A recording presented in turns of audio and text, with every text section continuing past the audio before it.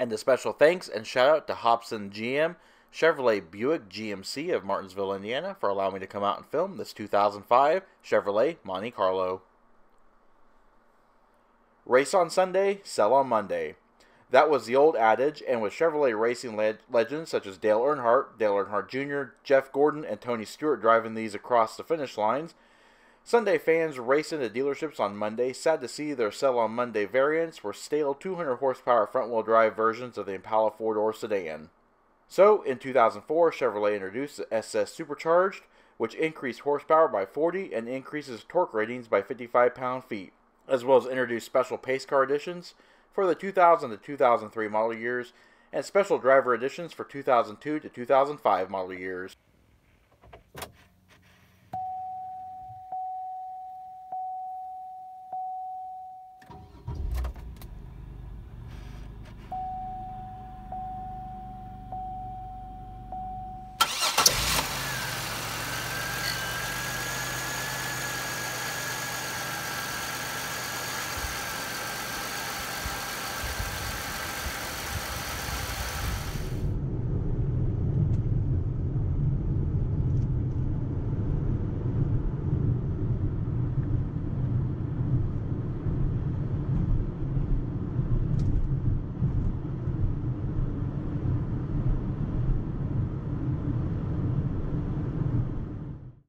The 2000 model year marks the 6th generation of the Chevrolet Monte Carlo, and with the discontinuation of the Lumina, the Monte Carlo saw a complete redesign and styling change.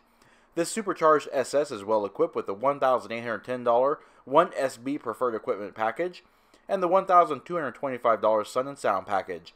Painted in two-tone black clear coat over Silverstone metallic, this Monte Carlo features a premium ebony perforated leather interior. The 6th generation saw heritage-themed styling exercise that saw the return of the classic night badge, vertical tail lamps, and full instrumentation, a feature not seen since the 1988 Monte Carlo, and the return of the SS moniker and the deletion of the Z34 trim. All that being said, the Monte Carlo is still a front-wheel drive vehicle and is powered by the 3.8-liter 3800 Series 2 supercharged L67 overhead valve pushrod V6 engine, which was introduced for the 2004 model year. Equipped with the Eaton Generation 3 M90 supercharger, this engine creates 240 horsepower at 5,200 RPM, 280 pound-feet of torque at 3,600 RPM. It is good for 0 to 60 miles per hour in 6.5 seconds with a 0 to 100 mile per hour time in 18.2 seconds. Quarter mile is cleared in 15.1 seconds at 93 miles per hour, with a top speed electronically limited to 112 miles per hour. The Monte Carlo features a 17 US gallon fuel tank, and it consumes 5 gallons per 100 miles driven with an estimated 340 mile driving range. EPA fuel economy estimates are 17 miles per gallon city, 26 miles per gallon highway, with 20 miles per gallon combined. On my 20-mile mixed driving test, I achieved 20.7 miles per gallon.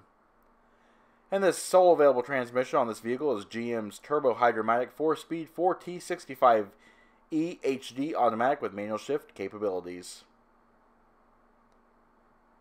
The SS sits on a half-inch lowered ride height with stiffer spring rates and larger front and rear anti-roll bars, wider low-profile tires unique to the SS trim. Around the rear, Heritage Monte Carlo styling is present with the iconic vertically mounted rear tail lamps, SS-specific body cladding, and red badging. On the trunk lid, there's an upright NASCAR-inspired deck lid spoiler with bright stainless steel exhaust tips poking out from the SS Silverstone lower cladding.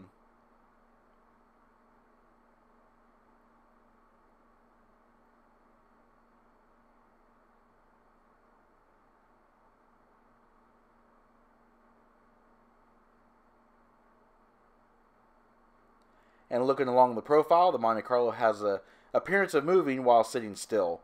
With its all-black body, the Silverstone metallic lower paint gives the car an aggressive appearance without being overdone. And steering is vehicle speed sensitive, variable rate, hydraulically assisted rack and pinion. Wheels are the 17-inch chrome finished diamond cut 5-spoke aluminum wheels. Tires are W speed rated Hankook Optimo that measure P235/55 R17. Brakes are 4-wheel ventilated disc brakes with front brake coolers that are assisted by ABS and traction control. These brakes can bring the SS from 70 miles per hour to 0 in 186 feet.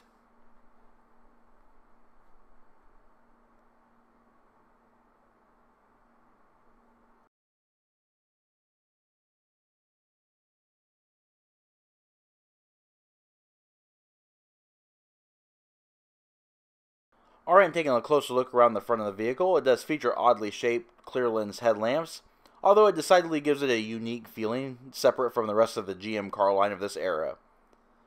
Turn signals are integrated into the headlamp units. Down below, you have circular fog lamps, and of course the breakup with the black and the Silverstone metallic looks really good.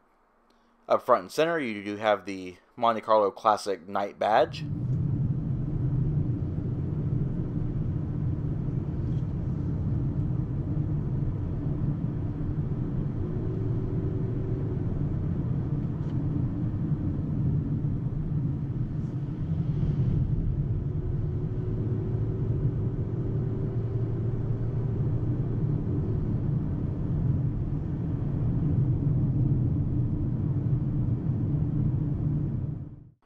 Alright, no smart key access system here. We just have the remote key fob, lock and unlock.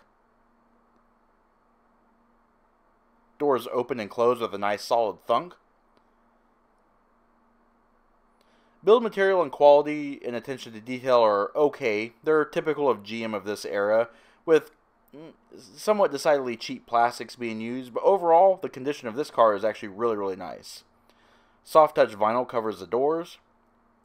Of course, you have your power mirrors, power windows, and power door lock controls, door molded mat pockets, 6-way power driver seat with a lumbar support and manual seat back adjust.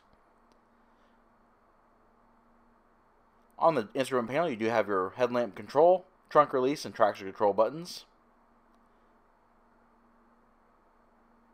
As stated before, the seats are the premium nuanced leather interior. They are ebony in color, and they feature perforated inserts. Overall, the seats are very nice and comfortable. They are very supportive.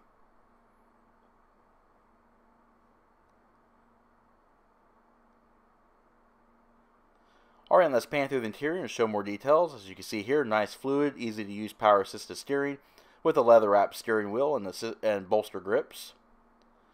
Multifunction audio and cruise controls are mounted on the steering wheel.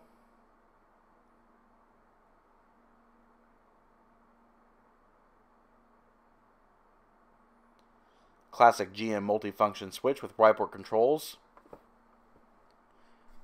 Premium 6-gauge cluster with the turbo boost gauge, or the supercharger boost gauge, and 140 mph speedometer. Panning over the top of the dash, this very low mile example features a very nice looking, almost brand new appearance to it. No cracks or fades, no breaks or cracks. You have a Bose Delco AM/FM stereo cassette and CD player, dual zone climate control, 12-volt power point. You have a little molded storage tray, cup holder, heated seat controls after the shifter.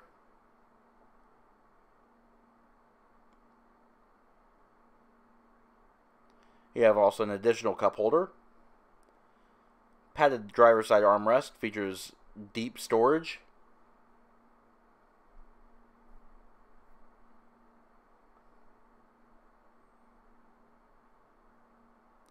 Overall, the interior of the Monte Carlo is actually a pretty nice place to be. It's very nice and roomy.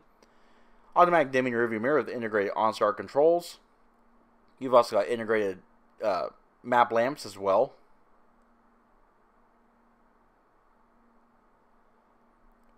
Overhead, you have an overhead console with sunroof controls, 3-channel HomeLink universal garage door opener, as well as a trip computer. The compass and exterior temperature are not working correctly because it definitely was not 33 degrees Celsius, or Fahrenheit. Large padded sun visors with illuminated vanity mirrors. The sun visors do swing out, but they do not slide out. However, they do have slide out extensions. And you have spring-loaded, non-dampened overhead assist handles.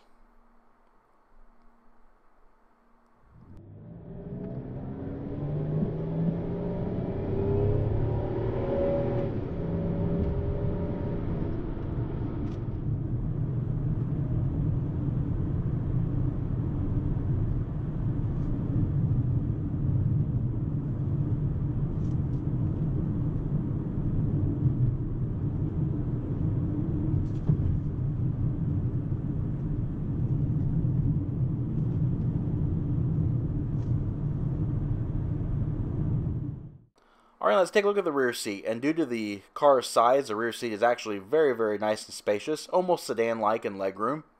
You've also got a nice amount of headroom and shoulder room, enough seating for 3 people, 3 across, 3-point shoulder belts on all passenger seating areas, integrated head restraints on the outboard seats. It is a 60-40 split folding seat with perforated leather inserts, the same as the fronts.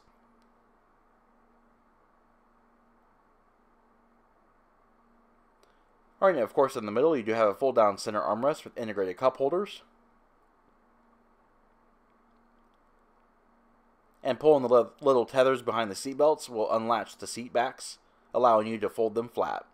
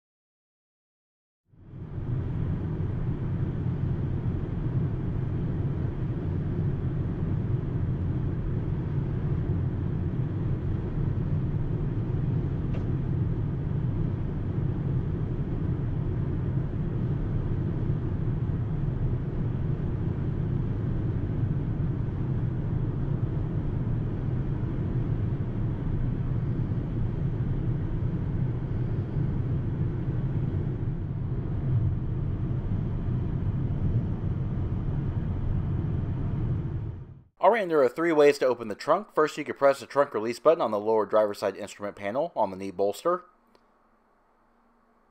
You can also use the key fob or use the key in the trunk lid. It has a nice large opening deck lid, a low lift over height. It is hydraulically assisted with hinges that do not impede the cargo area. Nice big Oldsmobile mat in the floorboard. But as you can see, this trunk is huge. At 15.8 cubic feet, it's a very nice sized trunk for a 2-door car. You also have a spare tire and a cargo net.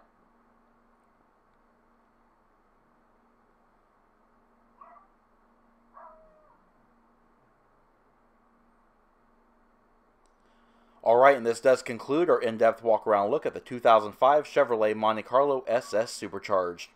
We hope you enjoyed the video, and if you would like to see more like this, comment down below. Also, don't forget to hit the like button and subscribe, and check out our Facebook page at facebook.com/neighborhoodcarreviews. And of course, as always, thanks for watching.